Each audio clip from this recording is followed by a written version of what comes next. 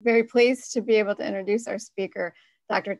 Mersha from University of Cincinnati and Cincinnati Children's Hospital. Dr. Mersha is an associate professor of pediatrics whose research is focused on understanding the complexities between genomics and the environment in contributing to complex disease, especially asthma and asthma-related allergic diseases. His work was struck by how interdisciplinary it is, spanning bioinformatics and machine learning techniques, genetics and genomics, environmental science, racial disparities, and personalized medicine. He received his PhD in quantitative genetics from the University of Göttingen, Germany. I'm not sure if I pronounced that correctly. After which he did a postdoc in human and statistical bioinformatics at University of Alabama in Birmingham. I then spent 2 years at Medical College of Wisconsin as a research associate in human genomics before beginning his tenure-track position in 2010 at University of Cincinnati. He's received several awards during his career, including a Keystone Symposia Early Career Investigator Award and the 2017 African Professionals Network Business and Professional Achievement Award. I think the titles of some of his most recent 2020 publications illustrate his fascinating work and the wide breadth that it has as well.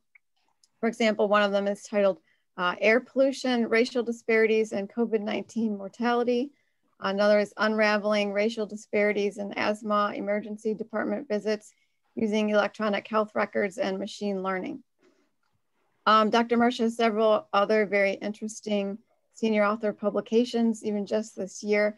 And I'm not sure which he's planning to present today, but I'd be very happy to hear about any of them. So without further delay, go ahead and take it over, Tess.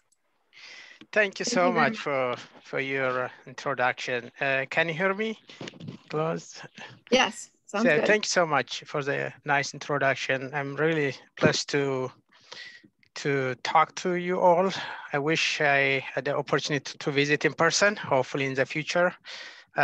So I'm going to tell you some of our work related to really the genomics and environmental related to racial disparities and taking asthma as an example. And by no means, this is limited to asthma. Some of the things are very general and can be applied to other outcomes.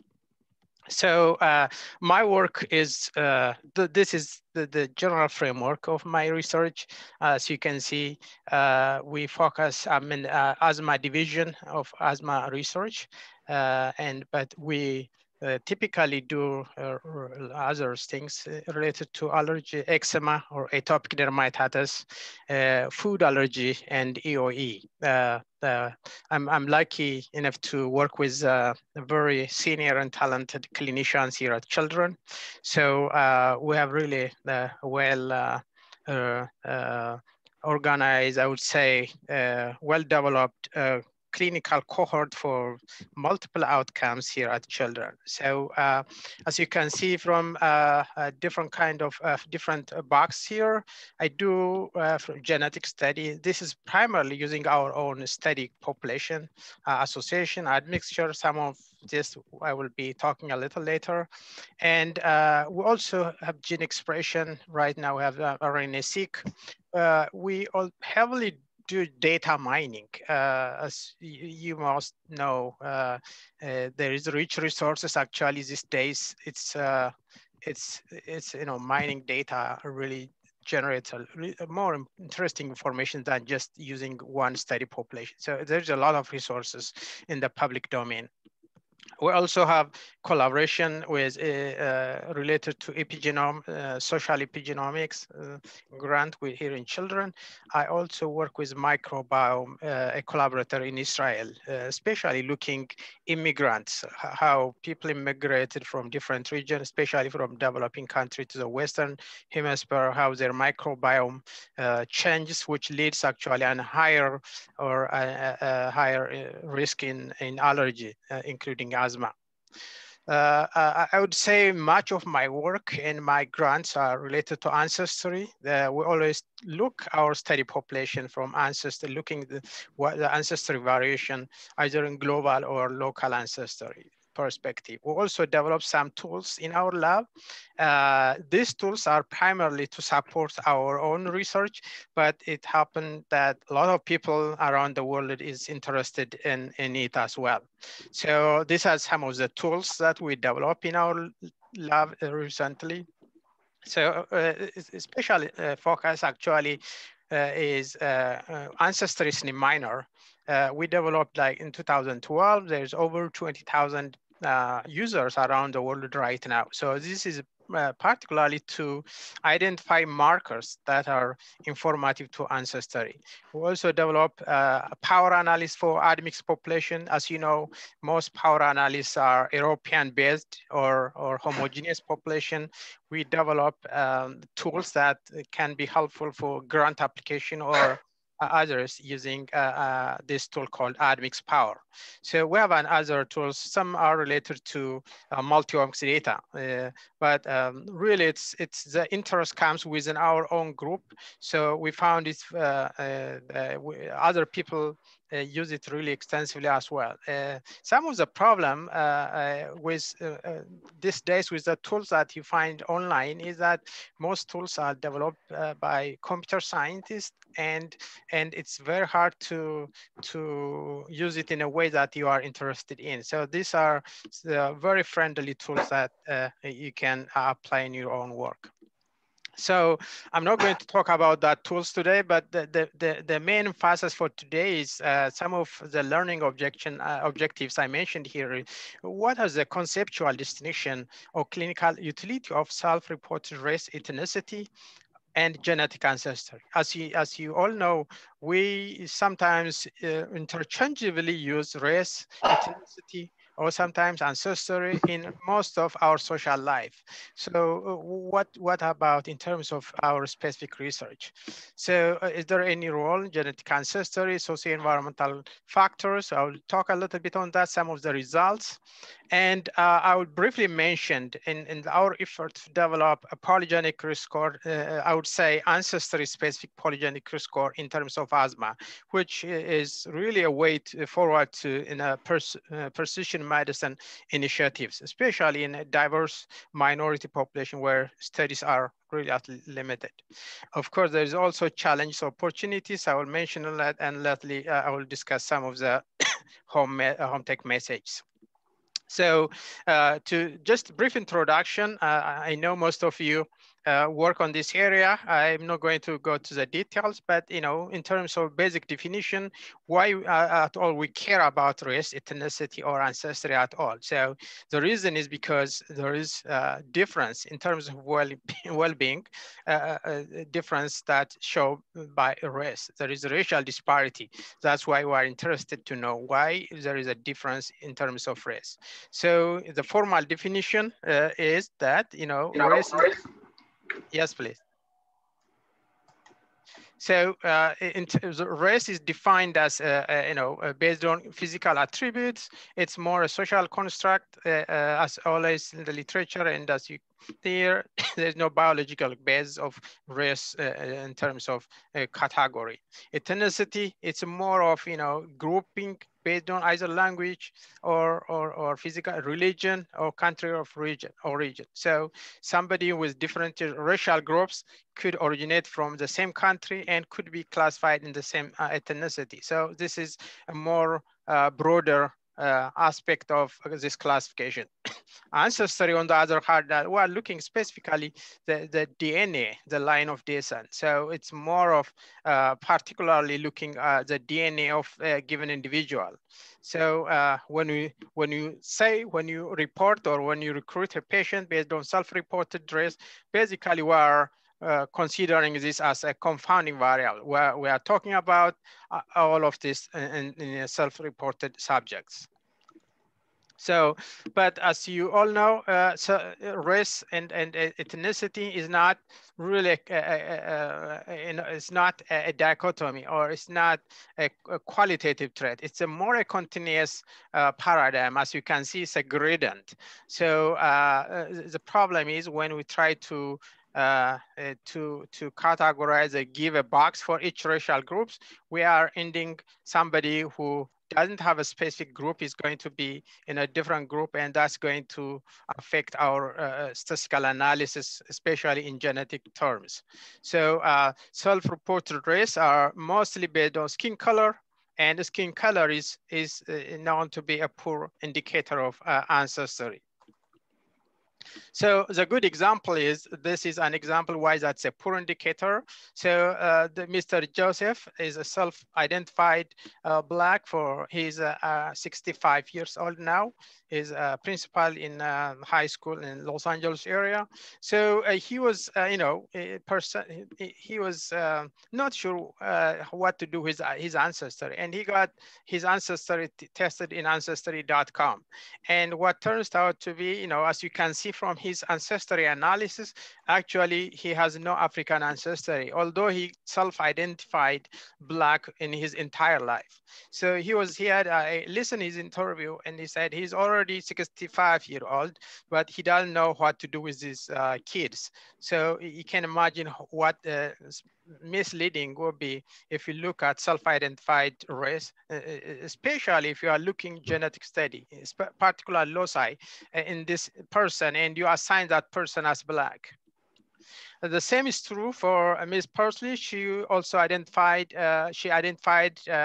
white, but looking her genetic ancestry, she has 8 to 9% African descent. So it's relatively, compared to the previous example, it's relatively small, but still, 8, 9, 10% of mixed means, some of the loci that cause a particular disease could come from this person rather than from the other ancestry. So that has something with to do with what we call in admixture mapping framework.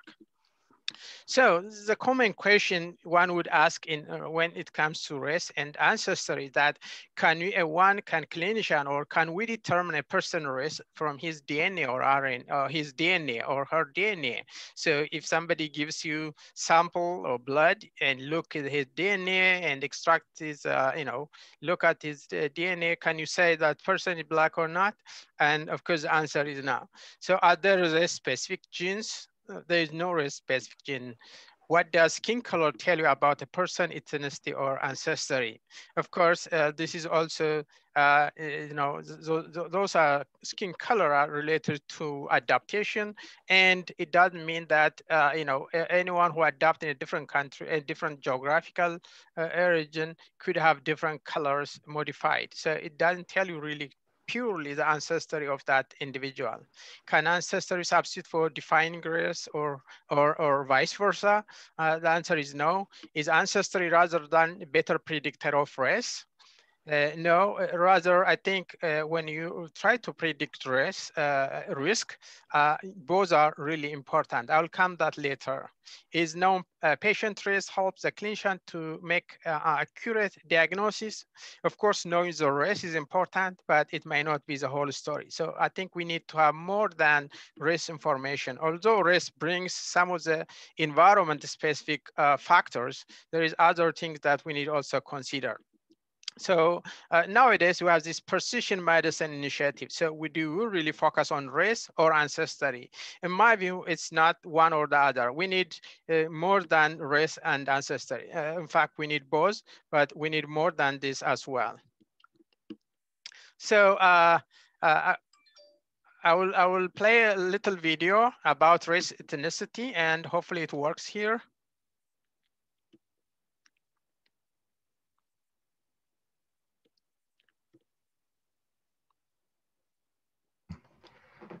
Excuse me, for the video audio to work, you need, when you share your screen, you need to check the box.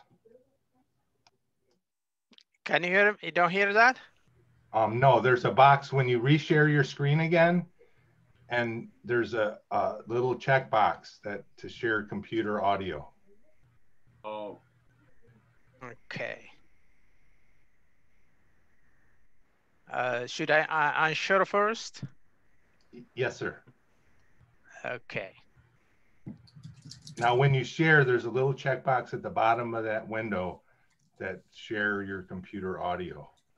And you click that before you continue with this. Say share computer sound, is that? Yes, sir. Okay. Let's see. Groups have any reliable basis You guys hear in that? biology? Yes, sir. Yes, sir. Okay. Does the concept of race itself have any biological basis? Articles about genetics, race, and healthcare in professional journals and in the public media. But do our traditional conceptions of racial groups have any reliable basis in biology? Does the concept of race itself have any biological basis?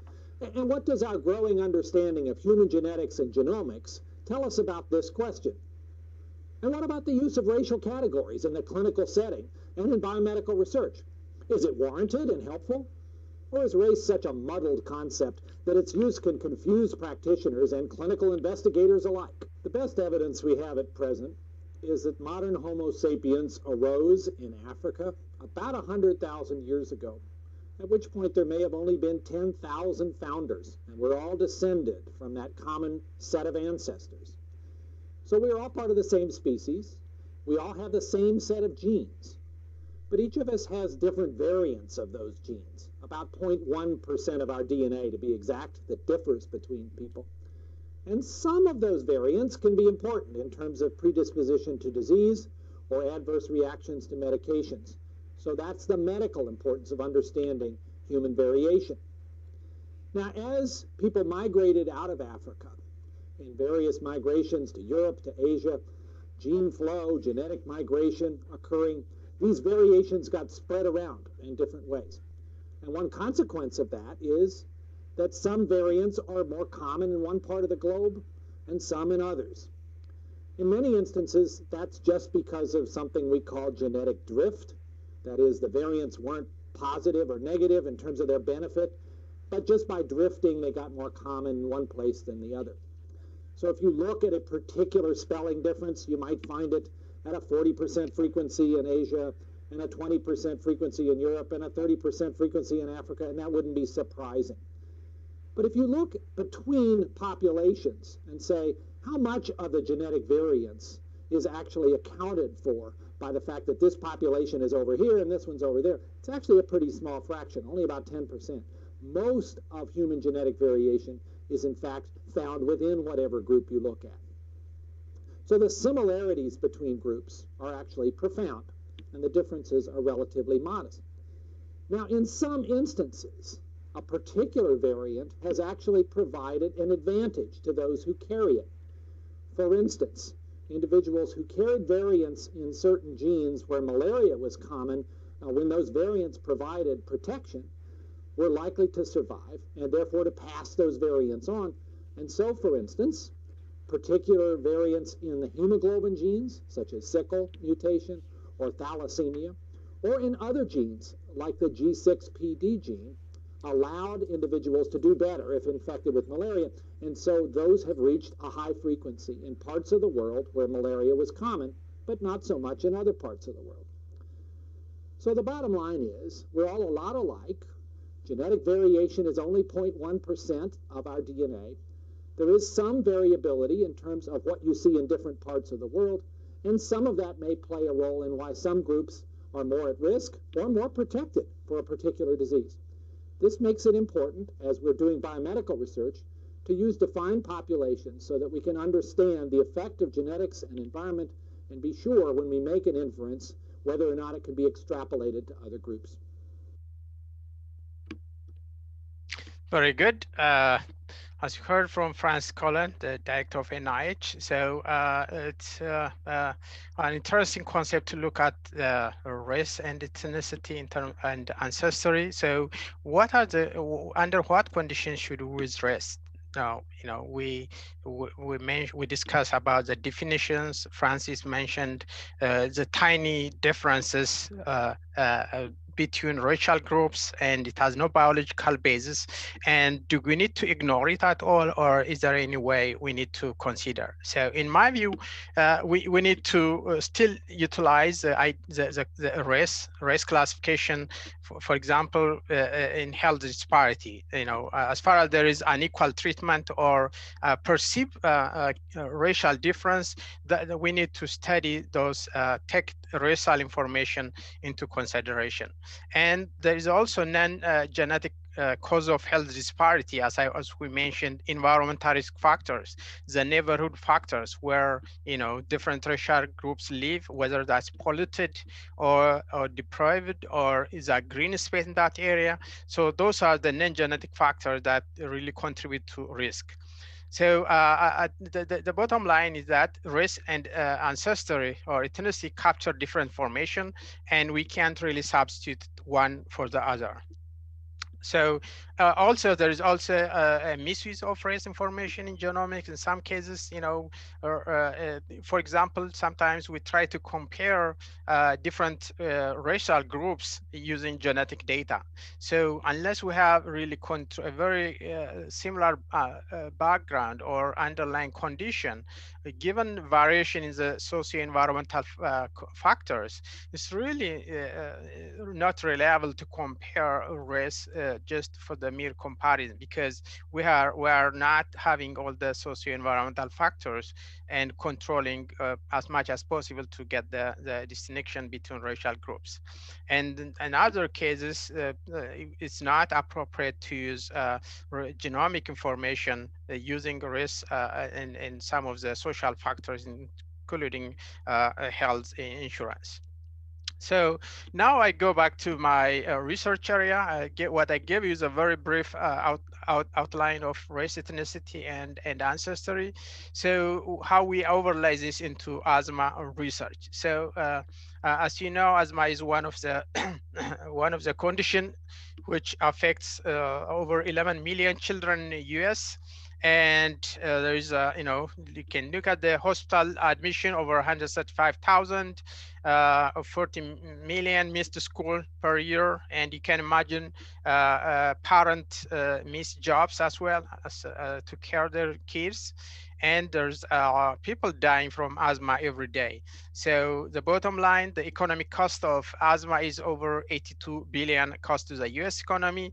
Here in the state of Ohio, 1 in 6 children is asthmatic. It's basically the difference, as you can see in this cartoon, is a normal breathing airway without any construction, whereas asthmatic individual produce a high amount mucus with difficult to breathe because of the construction of the airways.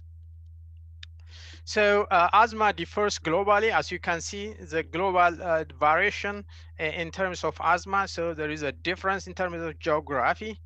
And in the US, if you can see that the states with different proportion of asthma risk in different states, and this is for the white population. For the black population, this is in terms based on a state difference in the US. And in terms of race, in general, this is just the average US racial difference, considering all states together. You can see that blacks, it somehow stabilized, and now it's relatively at the it's not increasing at it's still is high, not decreasing that fast. But you can see that blacks are consistently at higher risk than white and Hispanic. I should mention that Hispanic is also it's a multi-ancestry population. If you look at Puerto Rico, actually Puerto Rico is higher in terms of risk, above even higher than the black. So this is really a highly admixed multi-ancestral population, and Puerto Ricans are actually the highest in the risk level. So asthma is also differ by sex. As you can see in this cartoon again, before puberty, boys are at the higher higher risk, whereas after puberty age 15, girls are at, or women are at the higher risk. So asthma is also sex dependent in terms of risk. So one of the things that you may be interested to look that asthma is one of the most racially disparate diseases in all kinds of diseases that we know. So you can see COPD is one of the most common respiratory diseases. But if you look at between population, it's not as high as asthma. Asthma is really racially very distinct in terms of risk. So there is a high room to improve this difference, at least to reduce this disparity in asthma. So what are the risk factors? In our research, there are multiple risk factors. Of course, this is not the only risk factor, but as you can see, allergens, smoking, diet, pollutants, and infection, and of occupation, is all these are risk factor, environmental risk factor for asthma. The host factors also, as I mentioned, gender, comorbidity like obesity, and also the genetic factor, and also there's other things we need to consider, but those are the host factor and the environmental factor that are related to asthma risk. In Cincinnati, we have really heavy traffic here in Cincinnati. A lot of highways going through the interstates, going through the city. So there's over 60,000 trucks.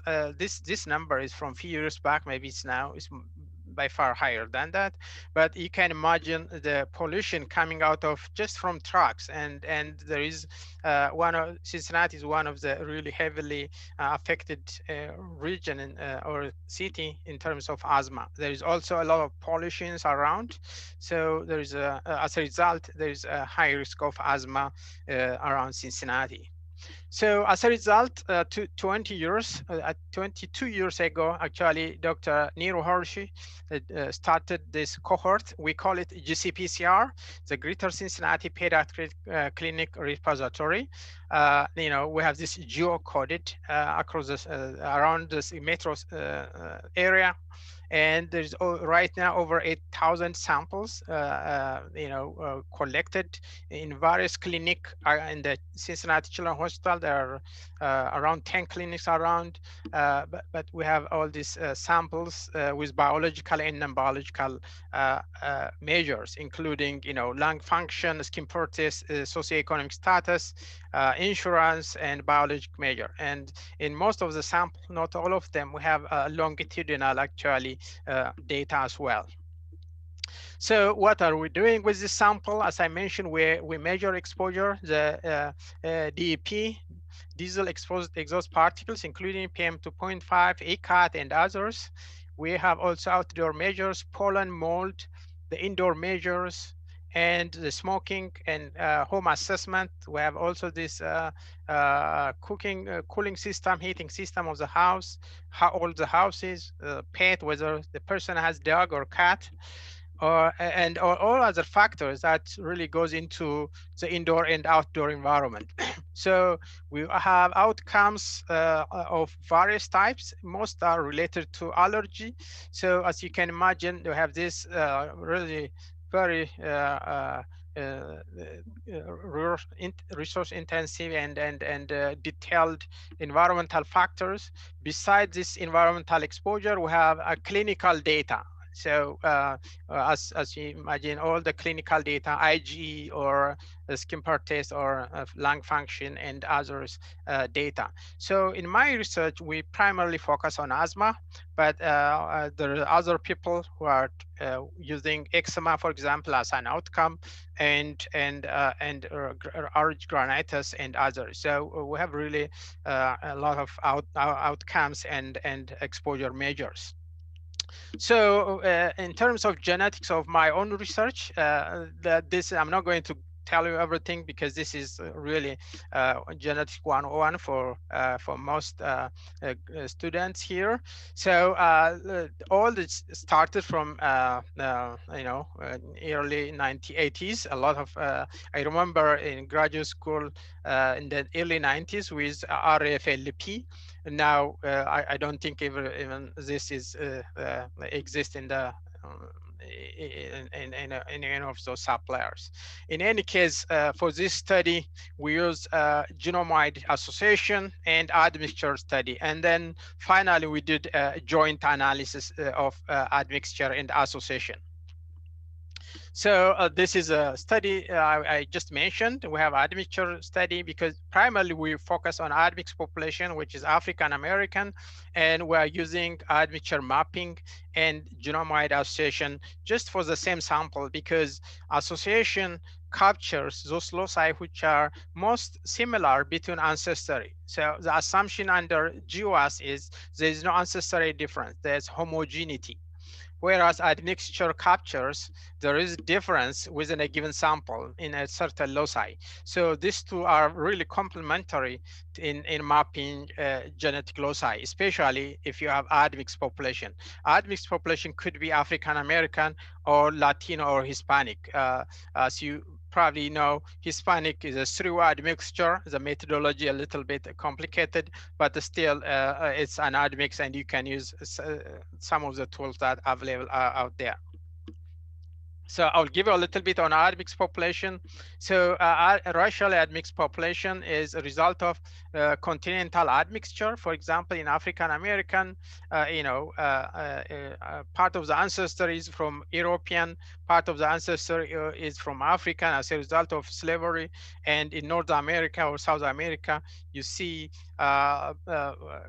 gradient variation, gradients of skin color, if you take skin color, as a result of those admixture going on. But being an admix for genetic study, there is, as I mentioned, there is opportunities to really use the same population for various study, but also there is also challenge how we really use methodologically because of the heterogeneity that's coming from variation in terms of ancestry. So for African American, as I mentioned, primarily African American, if you see somebody on the street and consider himself African American, on average, that person or that individual is about 20% of his ancestry is from European ancestry, and 80% is from Africa. So on average, so the variation could be from 0 to 100, but on average, that's what is literature and our own research shows us. So what's interesting with admixed population is that asthma is more prevalent in African ancestry, or multiple sclerosis is in European ancestry. And what happens if you have admix? So instead of going through all the genome, like in dense genome-wide data, you can focus actually 80% of the genome to look at for asthma, because these are most commonly coming from Africa. And the assumption is those loci are mostly from African part of the genome. So there is a methodological advantage in terms of power and other things that we can discuss later. So this is the general approach that I mentioned. You have African ancestry, European person, and the admixture, and somebody in African American is basically at this point you'll find some mosaic genome from two different genomic composition. Someone who we consider Latino is a combination of three of this ancestral population, and you'll find some of this mosaic chromosome in Latino individual. So this is our result from the GC-PCR. The sample is the sample size is about close to 3,000. We remove some of the outliers from this. The final sample size is around 2,855. But this is, this is the reference ancestral population, I'm sorry, it should be CEU, a European ancestry from 1,000 genome.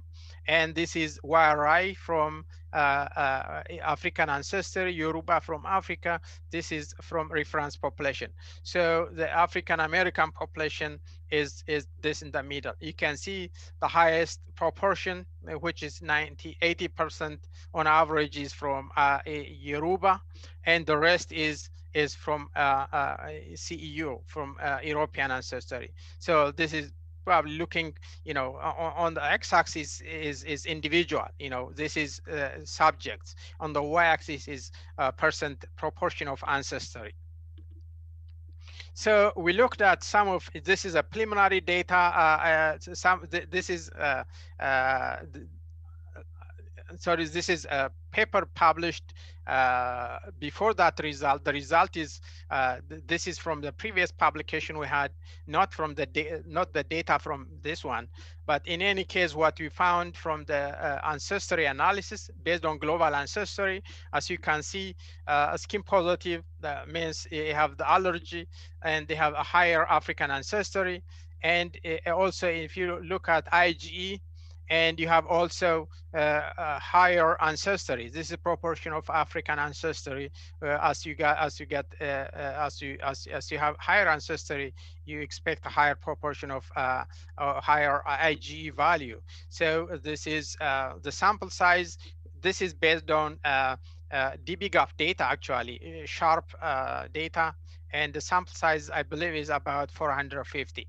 So in any case, we see African ancestry is correlated highly with Ig and positive skin PER test. And we also look at the elemental carbon exposure, and it's not a conclusive evidence that there is high correlation, but the indication is that as you have more African ancestry, you have proportionally higher ECAT. So we're now running with a bigger sample size with this variable. But as you can see, there is a trend is there, but it's not significant yet. And for those who are interested in the other studies, this is a study that appeared in New England Medicine of Genetics almost 10 years ago. So you can see that, as your African ancestry proportion increase, your FEV1 decrease. So the authors, Dr. Pritchard, described actually very nicely. I commend anyone who haven't seen this paper, because if you look, this is a range of variation with an African American. So somebody with this level of African ancestry, you can see how his FEV or her FEV value will be. And someone with almost 90% of African ancestry has pretty much low FEV, which is a measure of lung function. So really putting all this in one box in self-reported race is really very, very challenging. So from the current study we did, GWAS, this is a GWAS study, and you can see there's no a lot of significant variants, but we thought, this is admixed population, and admixture is the best approach to go ahead, but eventually we are going to run joint analysis. So there is no much outliers in this ROC curve. So what we did, this is partly published, this methodology, we call it a CFAS. From GWAS study, we have identified SNPs, but it's based on genotyping, and then we expand using LED expansion. From GWAS study, we expand to using LED, and of course we use some of the functional annotation data, the GTX, ENCODE, and roadmap. And we develop a composite functional association. We call it CFAS. So the composite functional annotation score. We basically created a score that has all this different functional data, because this brings a different kind of data, brings different information. So we developed this one, and we overlay with cell types, and we run some of the methylation, the CPG analysis for those selected variants using our own pyro sequencing core. So this is a kind of follow-up we did for some of the variants that we have in the study. So I'll conclude with some remarks with the polygenic score. You know, these days polygenic score is becoming a mainstream in genetic study because of people see its clinical value as a risk stratification or prediction. In some cases, it may be useful for clinical settings. So how we develop the polygenic score, basically, you know, you have a GWAS result, you select, you select SNP markers. This could be based on high significant or significance or some other measures. People use the whole entire SNP, or you select the top 100 or 1,000, or depending on whatever you are interested in, and you have the effect size. The effect size comes from the previous study. The problem with PRS is that for minority population where there is no genomic study, it's a challenge how we use this information. And most current PRS are based on European descent samples.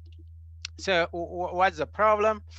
The problem is those PRS are not transferable to other racial groups because of, as you know, allele structure, the causal variant may be different, effect size that's why the effect size is different than the one we are using to construct PRS. Maybe it's not holding the same. So the frequency, as a result of, as Dr. Cullen mentioned, that there's this stochastic difference in the frequency. Those are different between racial groups. So the conclusion is that including diverse population is really critical to advance discovery, especially in the clinical setting. So this is a good example from the literature. If you have a GWAS European ancestry population, you can see how far you diluted. The significant SNP here is really highly diluted when it reached to sub-Saharan Africa. So it's really it's not close enough to transfer studies that are based on European to other ancestral population. As a result, we need to expand our study in minority population. A good example is that I look at the GWAS catalog. If you look at here, European ancestry is almost entirely, in most studies, are based on European ancestry. So it tells you how far we need to travel to capture the diversity in other racial groups, especially in the idea of precision medicine initiative that was announced a few years back by President Obama. So the target is traditional medicine. As you know, we treat according to phenotype. So when I tell you phenotype in asthma is an umbrella term. There are multiple endotypes. So really we are not getting close to the endotype when you treat a phenotype. So the idea of precision medicine is the right drug, right dose, and right time. So this combination can be possible if you use all these multi-omics scenarios. Our approach, I didn't mention the reference here. We just published this a few months ago, but these are the various things we need to consider in our efforts to progress from diagnosis to precision medicine.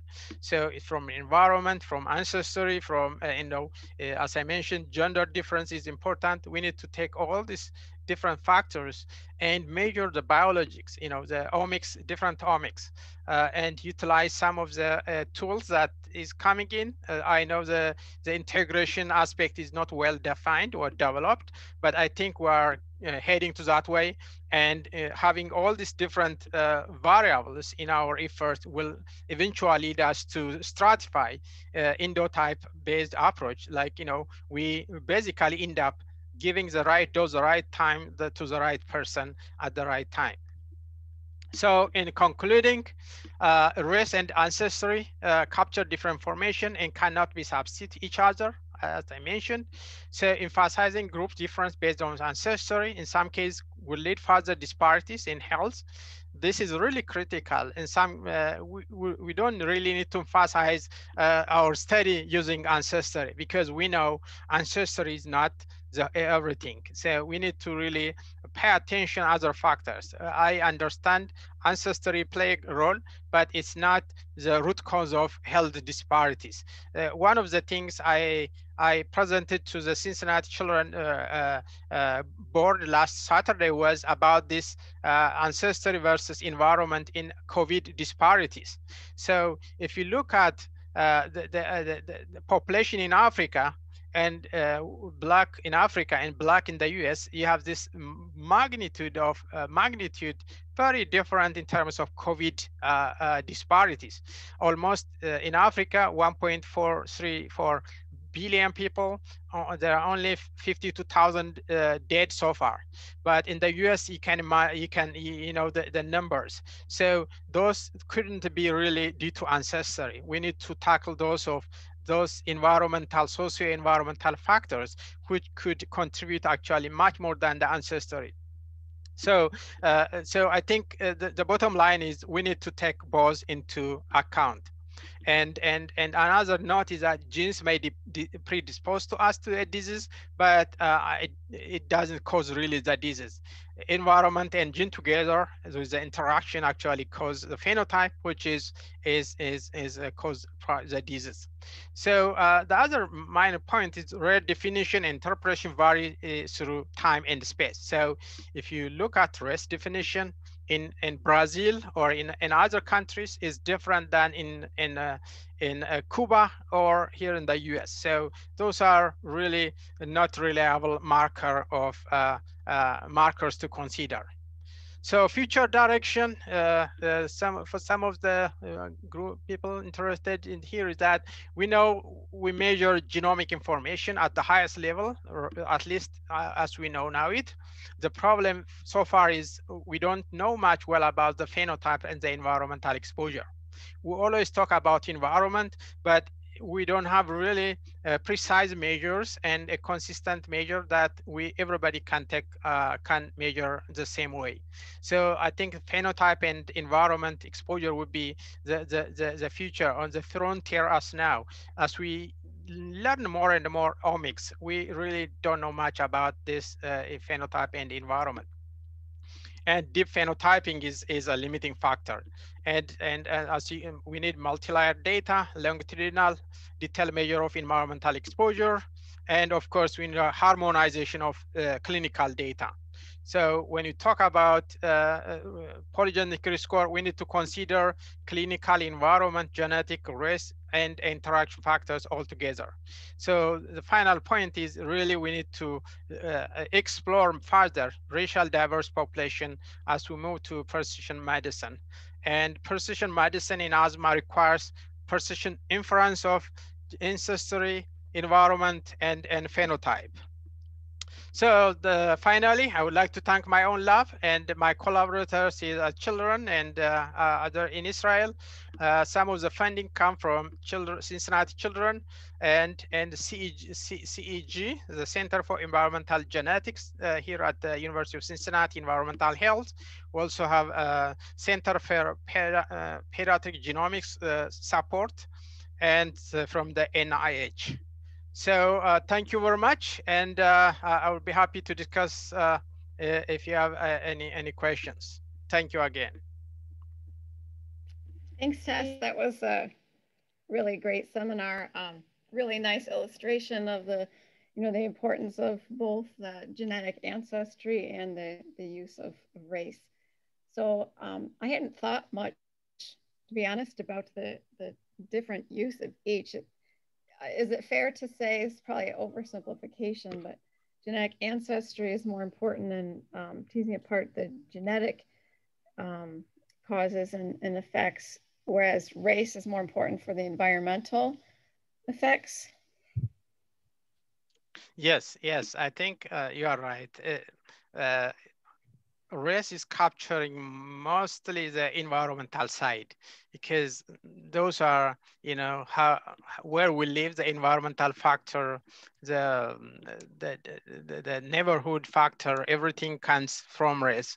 And mostly race is not everywhere, but live on segregated environment. And those environmental factors can be captured from race information. Yeah, other questions?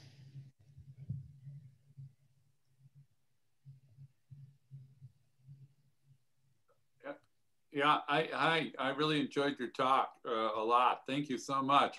I just wonder if you could, you know, I saw that map of Cincinnati you had down there with all those dots on it. I mean, you know, I wonder if you could comment a little bit on, you know, the work in the field and how difficult it is to pull these kinds of data together. You mean the data? Yeah, you know, it looks like a lot of work. Yes, yes. I think, as you probably know, children gives a lot of resources, emphasis in research. I have, in my own experience, little experience, I traveled a lot of other places, worked at different countries. I work in Israel, in Germany. I grew up in Ethiopia, and I work in the US in Birmingham and also in Milwaukee. I never seen a resource and collaboration like in children. So there are people staying here more than 20, 30 years. And like Dr. Neeru Hershey, she has been here over 20 years. She came here, she established this cohort. And it was really a good setting. At the very beginning, 20 years ago, now we have over 8,000. That's just one cohort. And Mark Rothenberg is another leader. He has also EOE, and he has a big another cohort. And the environmental health through the CEG, and also a birds cohort, we call it CAPS. There's a lot of resources in terms of exposure and clinical data. I myself is every day very impressed when I hear some talks here, and the environment is really good to collaborate, and people are really happy to share their data or their samples. And yeah, I think the other point is that Cincinnati, geographically, there's a lot of exposures associated to environmental factors, and that setting probably recognized by NIH. There's a funding related to that as well. Yeah, it is really an amazing cohort, very unique. It's a huge amount of work put into capturing all of that environmental and genetic data. Yeah, thanks. It's a lot. And I know I used to do some work with those guys down at Cincinnati Children's Hospital. So of course, you know, and Maureen is our Cincinnati lady. So yeah, Tess and I missed each other by about 2 years. You know, so it's just really, I worked with this fellow, Tracy Glosser over there, and it's really quite, he does epilepsy work. It's really great place. So, you know, it's an important point that the institution has such an important role in partnering with the researchers to build and maintain these resources. So I think, you know, this is a really good example of that, and shows what you can do with it. And I can attest firsthand how bad allergies are in Cincinnati. Yeah. My own personal allergies were much worse when I lived down there. When I moved up to Michigan, something about all of the hills and the valleys, I think. Yeah. Things, yeah, the pollen and everything just kind of sits in the valleys. And, yes. Yeah. Interesting. Huh. Thanks. So yeah, there's a lot of research in that area, I think, down there, isn't there? I remember I collaborated with some people on, yeah, asthma and allergic dermatitis, and yeah.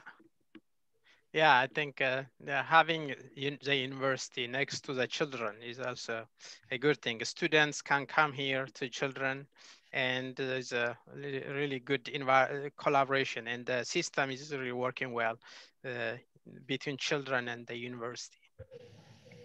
So for our students, are there anyone looking for postdocs down there related to bioinformatics? Yeah, we the one student, he's planning to graduate in not soon, May, that he's in a BMI. Who's the person I mentioned to you? He's a first author on machine learning and AR data. He's graduating in May. I meant the opposite direction. Oh yeah, if we could look at both though. But yeah, definitely. No, I'm looking actually a postdoc if there is anyone. Okay. Yeah, if somebody is interested in this environmental, especially mapping the environmental variables with the genetics and all these factors, I'm looking. Yeah, we definitely have a strong statistical genetics group here. Yeah, I know Michigan is the best place in statistical genetics, and yeah, I know that all the tools come from Michigan. Well, I don't know about all, but some of them definitely. So thanks, guys. I got to go, but thanks for thank you so much for your thank you. Enjoyed it very much. So Go ahead, Maureen. I believe the students can stay on to meet with him. Is that's correct, Aaron? Sure. Aaron? Is that how we're doing it? They're welcome to. I don't actually know how Jane set it up. Yeah, I guess, did Jane explain it to you, Tess?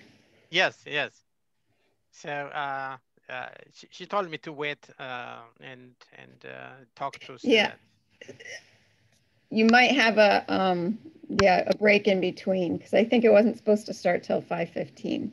Okay, so, I'll be back. The same line. Yeah. The same. And I know one particular student was really interested in meeting with you, and I don't see her here yet. So can I, Tess, before you leave, can I ask you a question? Oh yeah, please. I really enjoyed your talk. Fantastic work.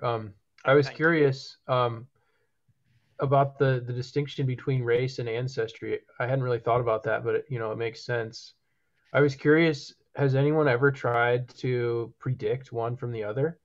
Like 23andMe self-reported race, predict it from DNA. If you do that, what kind of accuracy do you get?